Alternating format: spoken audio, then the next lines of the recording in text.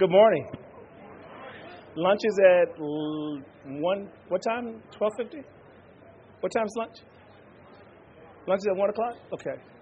I'm going to do this a little different because I'm going to try to tell you why we're going where we're going, and then I'm going to end up telling you what it is that I want to do as far as how we want to get rid of TDM in our networks. And there's a lot of reasons for that, right?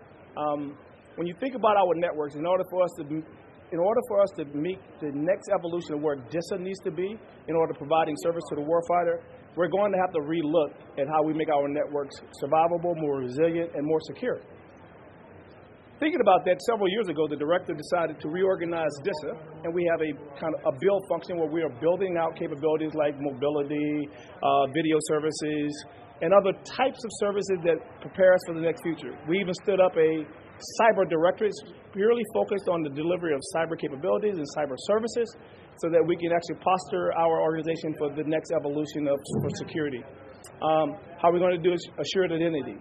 How are we going to deal with insider threats, both, and then how we're going to deal with our external threats. So all of those things are built into those. We also have an innovation group inside of what we call our build function, so that we can actually innovate or try to innovate with the help of industry on where we need to go. Part of that evolution is what I'm going to talk about is TDM. No matter what we do or what we build, we're going to have to be able to operate that. And where I reside, as part of the DISN and what we support, the DISN today provides all the terrestrial support, it provides all the SATCOM capability, all the connectivity that brings the Department of Defense communications capabilities together. And also in support senior leadership communications, coalition services, and when we talk about senior leadership communications, we're talking about everybody from the President of the United States to folks in the Pentagon, other embassies, and other folks that we support. So there's a lot of stuff in this portfolio, and all of those folks want the latest capabilities. The department has always typically evolved around what a customer requirements were. Customer wants a certain capability today, we build that capability, and then we wait for the next requirement to occur. What we're trying to do with the organization now is build out the capability that the customer is going to need and posture for the future.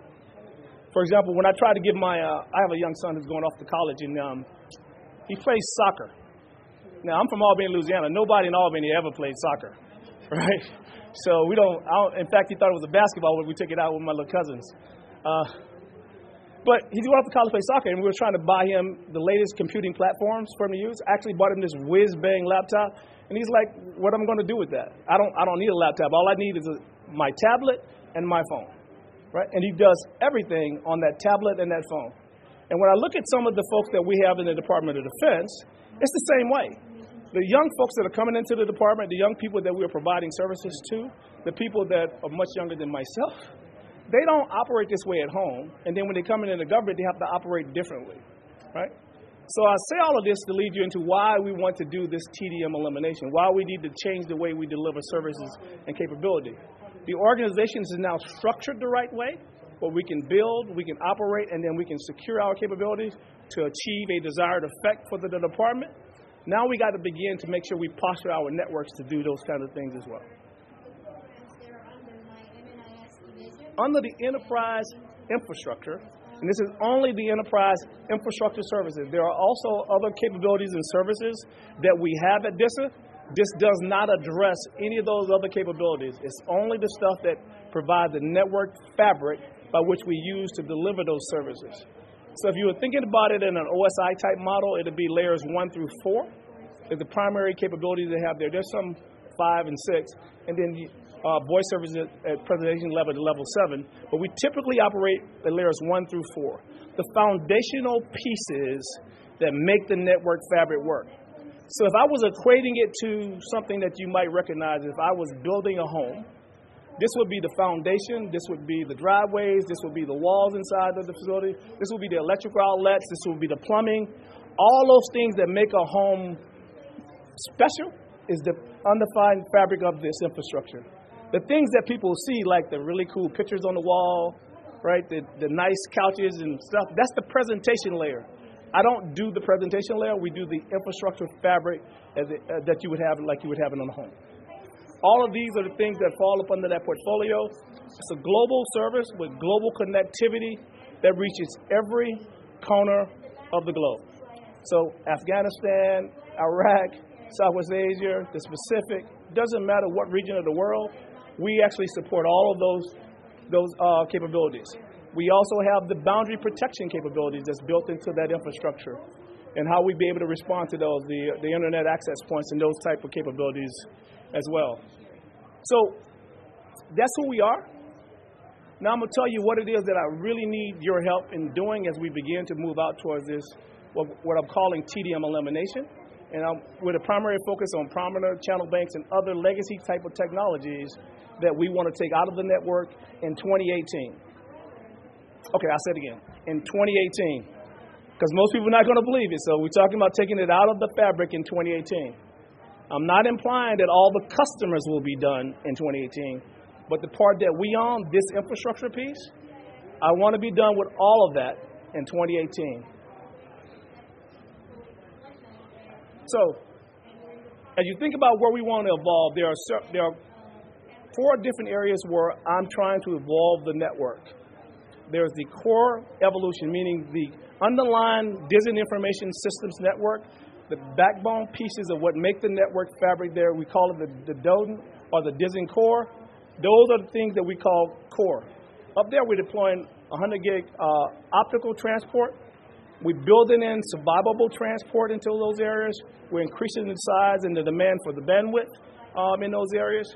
And part of doing that means we have to eliminate the legacy technology, underlying legacy technologies that support that in order for us to create a ubiquitous network that's survivable, right? Today in the government, we typically talk about 5 nines reliability. Well, when you talk to other companies like the Googles of the world and other they're talking 11 nines, 9 nines. They don't allow their network to go down, at least from a customer perspective, right? So how do we make that customer fabric survivable? How do we give the same level of service to our warfighters and the other leaders in the department that you get if you actually go to your Google Mail? We should be able to do that. Now, is that cheap? Obviously not. Is there a cost to doing that? Yes, but it's the right thing to do. So evolving the DISN core is a critical piece of how we get there. But as we evolve that core, the next thing we have to do is make sure that the access evolves as well. So the customer access, how they connect to our network. What are the pieces that bring them into the networks so that they can take part in the services that we provide? So if we're not going to have any legacy capabilities in the network, we got to have some way of allowing that customer to connect to us, transition to us while they evolve, because they're going to evolve over a different kind of time span. So we call the edge, or what we call the access points, we're going to need the ability to support mobile services, fixed services, satellite services, whatever capability that customer at the edge is looking for. How do we provide them access to our DISN core so that all those services are available to them anytime they want them, anywhere they want them, and in any fabric? So that includes being accessed from like the dirty internet. If someone's in a hotel, how they get access to our network? What capabilities in fabric? How do we bring them back into our fabric securely so that they can operate within that network? That's a huge challenge because it's something that we haven't done a lot with. We have niche capabilities, but it should be a common capability that we have. You probably heard the Lieutenant General Lynn talk about something called the gray core. So how do we make the network so it can handle any types of capability, any types of classifications that the customer might want? That would include how do we virtualize stuff both in the DISN core and at the edge. And are those capabilities today available and reliable? And can we actually afford you? That's kind of an important piece. One of the things, as we transition to Ethernet, one of the things we're discovering is the Ethernet services will cost more than the traditional services that we have today. So although we have these great capabilities that industry is offering, but those services are more expensive. That's a non-starter. We are the Department of Defense. We don't have an endless amount of money. So if we're going to evolve to new technologies, those of you that provide those kind of services, you also need to provide us a cost point that makes that more advantageous for us to move to the new technology, right? So if I was going to go out and buy a new mobile device, they typically will give me a price point that makes it advantageous for me to move from my old device to my new device. So if we're going to move the DoD forward, you got to make sure that you give us price points that are advantageous for us to move forward with the new capability. Obviously, you got to make a profit. That's why you're there. Because if you don't make money, you ain't going to be around anyway. And that's no good for us anyway, right? So you got to make the money. We're good with that. But also make sure that the department can afford the capabilities that you actually are providing. And then we got to provide gateway services.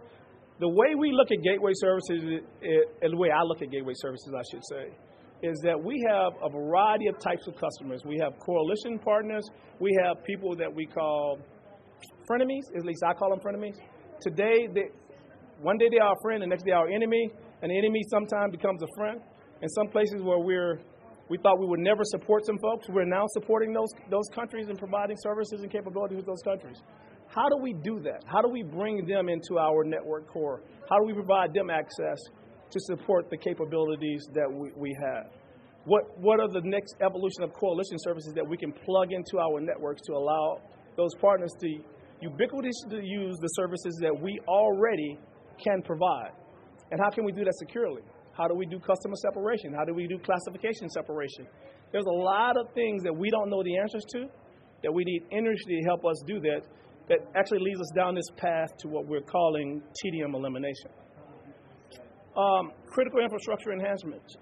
You heard me talk a little bit about the fact that there are many commercial companies whose networks are much more survivable than us, and they're not, people's lives are not depending on the service that they provide. How do we make our networks survivable? If Amazon or Google or those folks can do 11.9s, why can't we do it? And then what cost can we do that? And then what would that look like? Is it just wires and cables connected together, or is it just data and satellite connected together? Are there services and capabilities that we can just buy from you? Can we buy a network capability for a region from a commercial company that already has that capability versus us putting in a circuit from point A to point B? Are there other ways that we can deliver those services? And I'm telling you, we're open to all of that. We're open to looking at these things different. We're open to looking at us providing service. We're also open to you providing us services as well in order to move the department forward. But the key thing is, how do we make the network survivable from a customer perspective? Okay? In operations, we got to make sure that whatever we put out has the resiliency built into the network that our operators can depend on that service being available so they can support the mission and capabilities and functions that they need. The various combatant commanders need service and capability. They don't care how we deliver it as long as it works. And it needs to work well, and it needs to work well all the time. So how do we make that more resilient? Obviously, one of those steps is to eliminate the legacy technologies that are currently in our network. Another thing I call operational support. When we look at how we provide operational support, we have these connectivities between our computing and our wide area networks, and then we also have our coalition networks, and then we also have the SATCOM capabilities and networks as well. How do we build that in such a way that we can operationalize all of that to give a common operation picture to those operators that need that information and can use that information in support of their day-to-day missions? Now, it can't be some static display. Obviously, you can work with you and you can put in feeds and you can pull information from sensors and you can throw it up on a screen. But say that there's something that comes up on the screen that a data center or a computing center is out. Can I hit that button that tells me what capabilities and services are going to be lost or which capabilities and services are going to be transferred to another computing facility? How do we make that common operating picture something that's more usable to an operator so that they can do something with the information and not just look at the information and write it down on a piece of paper? All right, make it usable for them to be able to do something with the information so they can deliver those services and capabilities. Then improving security. We think everything just needs to be in some level of encryption, whether that's commercial encryption, whether that's NSA type encryption, but we need to just encrypt all of it, right? There are lots of different methods to do that. There's lots of ways that you offer those capabilities. We're looking for various type of answers so that we can actually decide what's the right approach to do for that. And we're going to be looking at transmission security for the continental United States and other places as we move forward.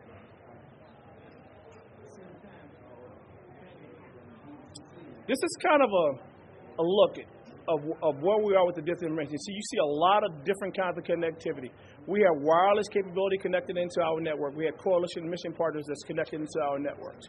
We have core data centers, or we call various types of data centers connected to work. We have the tactical users at the tactical edge, all connected into our networks. Then we have our base camp posts and stations, all using our service delivery node to provide connectivity into the network. So we have all of these folks across the globe trying to get access to the services and capabilities that we have in the network. It's a complex environment. But it needs to be reliable, and it needs to support a variety of types of capabilities and customers. You see GRSS is part of that defense between base camp posts and stations. So we're adding GRSS to our stack. We already have the internet access points where we have the outside boundaries for ingress and egress when we look at security. But we need it all to work seamlessly across a common infrastructure, and we believe to do that, legacy technologies have to come out of the network so that the network becomes more resilient, more reliable, and it can actually support the capability the customer needs. Think about it like a wall outlet at your house, right? You never question whether it's going to work or not. You plug it in and you hit a switch and things happen. We want the network to be that way. We don't want you to have to put in a requirement to ask us to do something for you to get a service. You should just be able to access our networks, get whatever service or capability on whatever type of device or mechanism you want to use, whether you're in a coalition environment, whether you're in a tactical environment, whether you're in the continental United States. How do we make that network just like that electrical outlet is just there? So that's the intent behind where we're trying to go when we talk about TDM elimination. Okay? Now I'm going to get into the specifics of what I want to do with TDM elimination in itself. I could talk all day about all the things we're going to do and the projects we're going to do with evolving the networks. But the focus of this discussion is how do we eliminate TDM in our networks.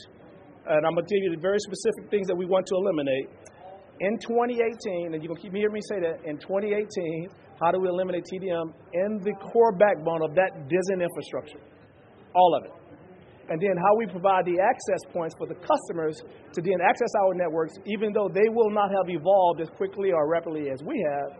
We're going to work with a lot of folks across the department to help them evolve by 2020, right? So they have to have time to POM for it. They have to have time to transition. They have to have time to buy capabilities. And we think that a lot of you probably have solutions at the edge that customers can acquire.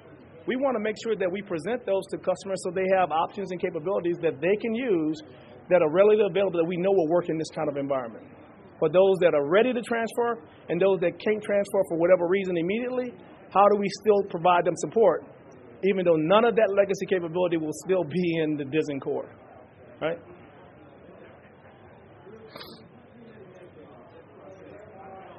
So as I look at the DISN, we talked a little bit about this earlier, that there's multiple layers in support and then all of the various domains that we actually provide support for, right?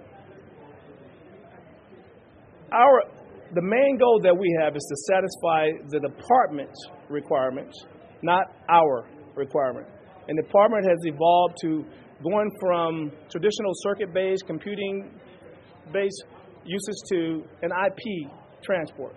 How do we provide all of this capability in an IP environment? So in an IP environment, it's not as resilient. I know you don't believe this, but it's not as resilient as the old legacy stuff was. But we can make it that way, and we've done it in a lot of areas. So if you look at some areas, it's absolutely resilient. It absolutely works great. But I will submit to you that anybody that has a mobile phone will not accept that same kind of service in their office. If they have an office phone, they would not accept that, they just lost a signal. Or if you're on a VTC section and it just goes down, you will not accept the fact that it just goes down.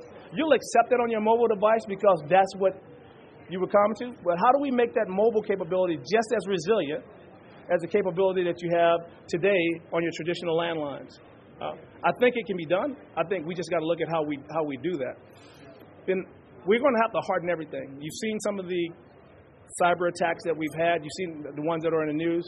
There are lots of things that we can talk about as far as insider threat, both and also external customer coming into our networks, adversaries trying to get in our network to do bad things. It happens every day. And I will tell you, our operators are probably successful 99% of the time, but you hear about the 1% of the one that got in, but they do a tremendous job of protecting our networks. But we got to make that easier for them to do, and we got to eliminate other attack vectors so that we can make that simpler for them to do by hardening the network. And then we got to reduce the network complexity. We have something different for every type of box, every type of capability a customer has. But it should be about what the service is that the customer needs. What are the things they're asking us to deliver? What are the services they're asking us to provide? Then how do we deliver those services? That's part of my reason for we have to eliminate the TDM legacy capabilities in our network. And then we got to improve the agility. You shouldn't have to come in, put in a request, wait 30 days to get a service. You should be able to come in, get a service either immediately or get a service over, days, not weeks. So how do we create a network where you can actually get service when you need it, not when we can deliver it? So we want to build the network out just like other customers do, where you can provide immediate service. We are not there today, but that's where we need to be. And if you listen to the stuff that Lieutenant General Lynn talked about, in order to do those things, the network has to change. And we have to change it now in order for us to get there.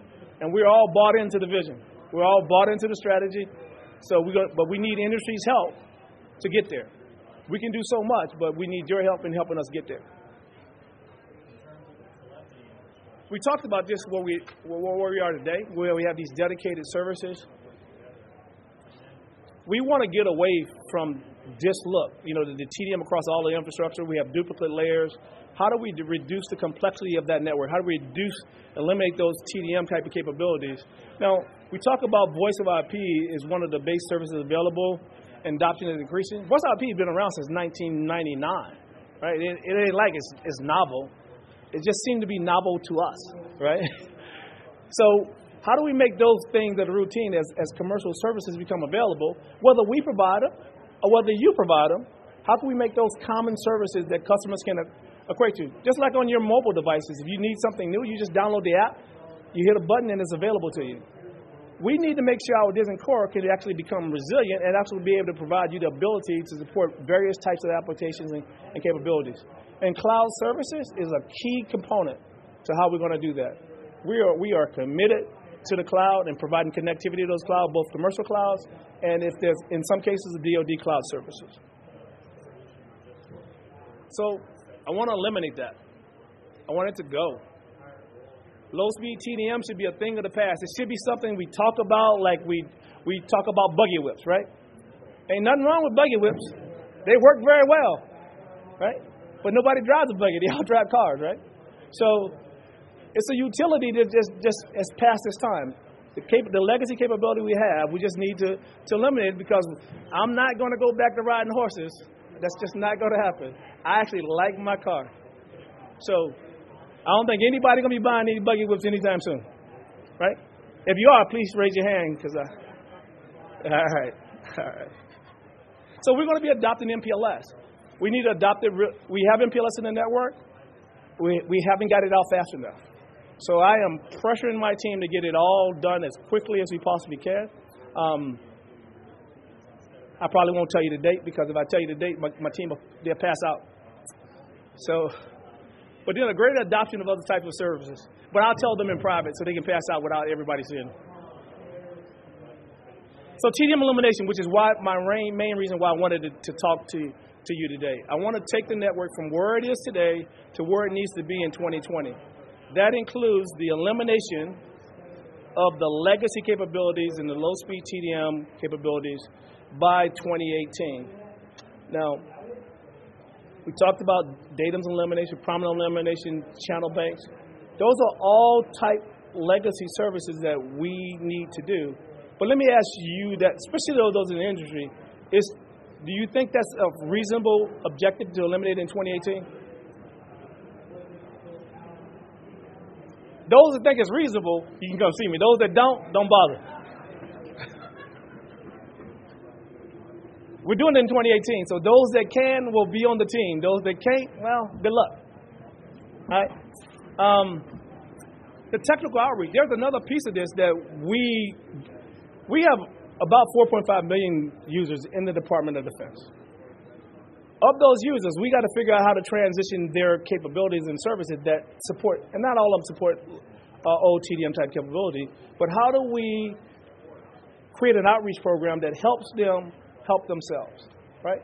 So DISA will do what DISA does in order to move us forward. We will do that. But how do we get you to help us to help them, our customers, move from where they are to where they need to be given their particular conditions? So some of the things we've been thinking about is, we're establishing a part of the outreach program is an approved product list of vendors that have capabilities that can transition between TDM and IP, capabilities that are already ready for those customers that are ready to transition, that they can go out and acquire from you, so that we can put those into the network so that they can do the things that they need to do. Helping customers see the value in things like MPLS or what's after MPLS. So we can't reach all of those people.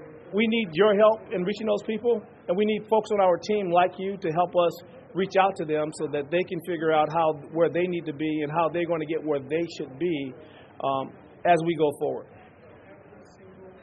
Then we have things we call commercial Ethernet gateways. We have some ideas about how we think that should work, but we're open to new ideas. As long as they help us do it in 2018, we're open to new ideas, because we're going to have some, how do they acquire commercial services come into our network? We call that commercial gateway, Ethernet gateways. How do we do that? And then how do I convince you to drive the Ethernet cost down? Because right now it's too high, and it just doesn't make a lot of sense for customers to transition. I don't know anybody in the department that will transition from something that costs $500 to something that costs $3,000. That just, the math won't work, and it's just going to be hard to get there, right? So we have to wait till the price points come down. But I think the volume of customers we have should make it more palatable to somebody or to some vendors that will actually consider providing those type of services. And we want to leverage a lot of the commercial capabilities that you already have. So we provide MPLS, but in some cases it's better for them to leverage your commercial MPLS offering or other commercial services, your voice services or your video service or your collaboration services, whatever that might be. It may be better in some instances for them to leverage your capability, come through one of our gateways so that they can then acquire other Department of Defense capabilities that they might need or they might want to use. We'll complete the MPLS footprint in the DISN core in FY18. Obviously, there are circuit transitions that will actually happen after that will continue probably into 19 and on, because we're talking a lot of circuits, thousands and thousands and thousands of circuits. And then it's also how they use them. It's also building the various VRFs and the communities of interest, and how do we build all of those in. And that's going to be a customer by customer on how we reach out to them and how we help them move forward. We can't do that all. We're going to need other folks on the team to take on those kind of capabilities with the Air Force or with the Army or with the Navy and other folks as they begin to transition to this new core that will be available for them to access as services.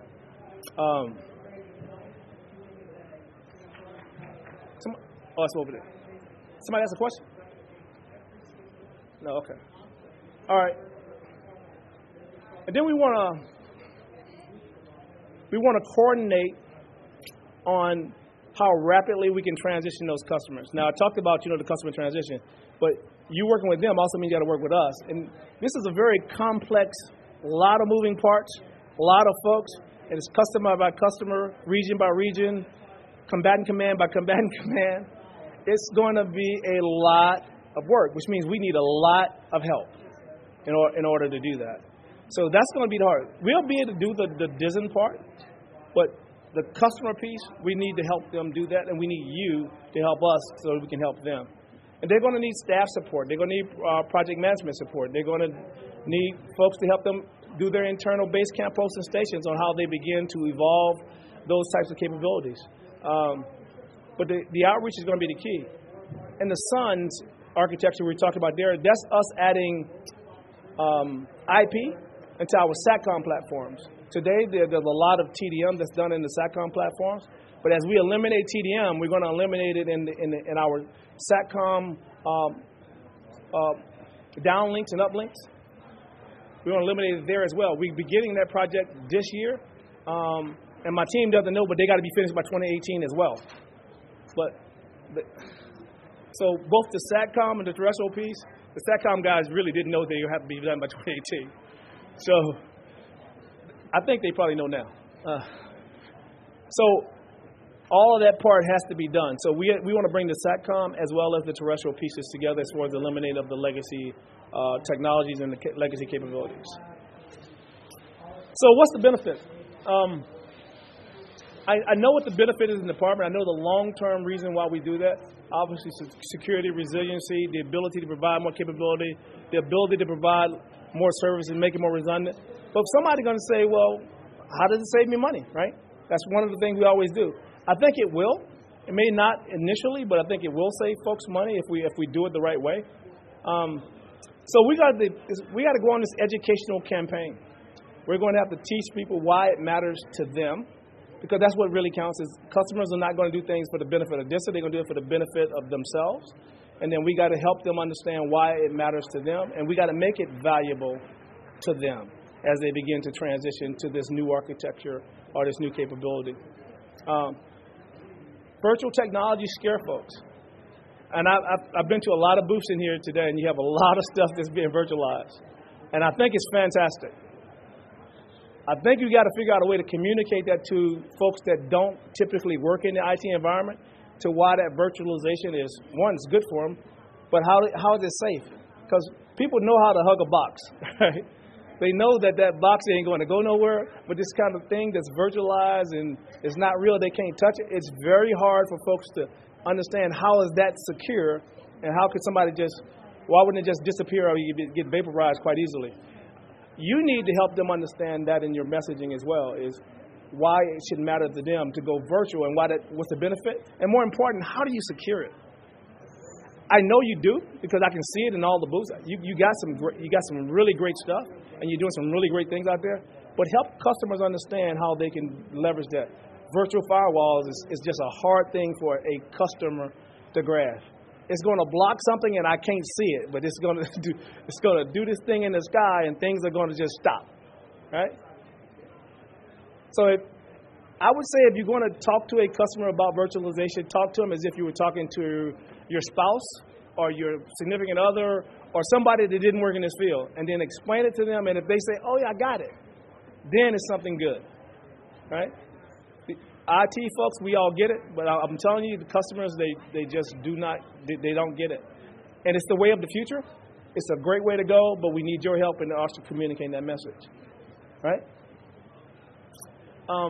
And we want to do virtualization in the backbone as well. So we want to do some virtualization in our core backbone as well. We want to build some cross-functional teams. We want to build teams that has industry involved in it. We have a bunch of field office. We want those folks to be involved at those touch points. We need other folks at DISN across the department to be involved in that. So we want to start these kind of customer engagement forums so we can begin to have these conversations. So I'm going to ask my team, and we're going to build out to have industry come in periodically and meet with us and meet with the customers so that you can tell them all the great things you're doing, and then they can decide how they can leverage those capabilities, and then we can decide how we can implement those capabilities. So we want to bring the people that are providing the capabilities and service together with the people that need the services and capability. So it's not just a bunch of engineers and program managers in the room, but people that actually need to acquire the service. So we're going to do that. We're going to have these technical interchange meetings. We do it today with customers, but I want to bring in industry to be part of that conversation. And then we're also going to do some one-on-ones, or my team's going to do some one-on-ones. They don't know that yet, but I just told them. With industry as well. So that, because you don't talk in a room when you're all in the room, you don't talk at all. You don't really ask questions. So we're going to do one-on-ones so you can actually be honest, so you can actually open up and help us help a customer. So if you have a capability, we want to put that date together, just like speed dating. So we're going to blind date you. We're going to put you together so that you can deliver some capability to help a customer get where they need to be and to help us get where we need to be as a department.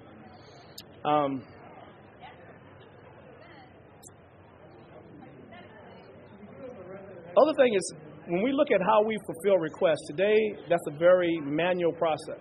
You fill out a form, and that form gets filled out, and it gets sent to somebody, and then somebody else fills out the form, and then somebody else checks it, and it goes to somebody else. And about 30 days later, it ends up with a person that's going to provide the service.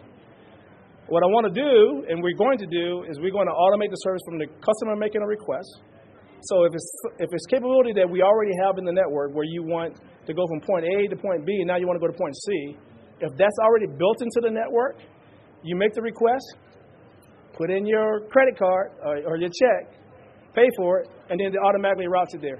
Today, we actually do paperwork to deliver that, even though the network may be resilient enough. We want to use software-defined networking. We want to use other types of capabilities in order to build a network out so that customers can make requests and get and acquire services that we already have. We're doing that with our Tier 2 and Tier 3 VPNs using SDN. We've started that journey. We'll finish that journey, I'm assuming, in the next 6 months. At least that's what I was told. And then we'll start on the next group of capabilities, like how do we do automatic failover when you reach a certain bandwidth level? How do you deal with a certain situation where you have a common outage that occurs and then it just automatically reroutes that traffic somewhere else? How do we leverage technology to do a lot of things that today we ask people to do? You know, at our internet access points, if one's saturated, how do we automatically route that traffic to another internet access point that doesn't have as much traffic? And the same thing applies to some of our security devices. How do we do that using technology, not people? So if you come in at us with, like, you need 20 more people or 30 more people, that's the wrong answer. We want to know how you can help us use technology, whatever that technology, in our computing centers and in our wide area networks. How do we use technology to solve some of those things that actually occur fairly routinely in our networks? You know, we have a circuit outage probably once, twice a week, at least, sometimes more often than that. But if we have that outage, the team does a great job outrouting the traffic. Why can't that be automatic? Why can't, if they detect the cable cut that's not there, why is that traffic just not automatically outrouted? And then we just go and fix it at later on. Why do we have to have authorized service outages in order to fix something on the network? Why can't we just automatically route the traffic?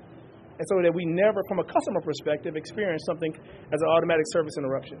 Have to do it, but why can't we build the network in a way that allows that resiliency? If we look at the cyber aspect of it, if we have something in the network where someone attacks the network and they get in, why can't we isolate them and then route around them and then let the smart people go in and do what they do, the forensics on that particular piece? But why do we have to, like, have hundreds of people getting into the network trying to fix something when we can just have the network isolate that particular situation based on certain conditions that are programmed in? So we need your help in helping us automate it. Request fulfillment is one of the first places we want to do it. There's other places in the network that we need to do it. I think we believe SDN is one of the answers. If there are other answers that can actually help us do that, we're asking you to tell us what those are, what is it that you're leveraging to do those kinds of things, and we would actually look forward to adopting those. One of the things I did not put on this slide that's extremely important to me is Gray Core. We call Gray Core, as we need to build that out. So if any of you have answers to that, I welcome that. I've seen a lot of different kinds of solutions, but I'm not sure they all scale. But we have what we call an unclassified network, NIPRNet. We have a classified network, secret. We have a TS network, and then we have other networks for other types of things. And all of those are separate. We have coalition networks. How do I make that all gray? So that I just have a network where you access it. That's what we call the Gray Core, how you access it to provide a variety of types of services. We have mobility gateways. We have travel kit gateways. We have gateways for organizational messaging. Why can't I just have a gateway? How do I do that? How do we do that in an infrastructure? How do we revise that infrastructure so they can support all those kind of things? So we need you.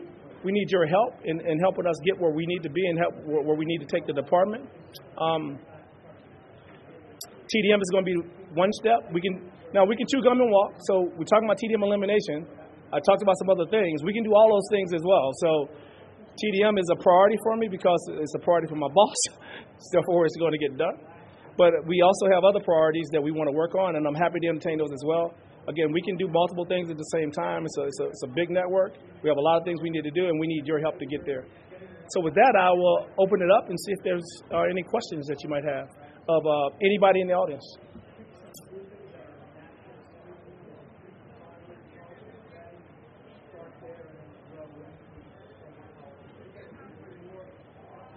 Is that yes, no? I've actually got a question. Oh, yeah, question. Okay. Yes. So, looking at this, with MPLS, we're actually going to have a lot more information that can be shared with C&D groups.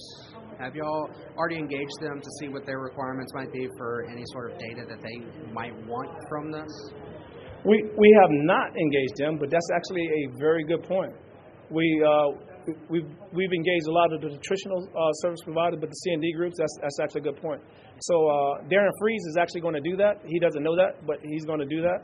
He's going to engage the C&D group because he's handling MPLS, and then we're going to work on that. Okay. Okay. Thank you very much. Yeah, we'll do that. Are there any other questions for me or anybody on my team? Okay. Thank you very much.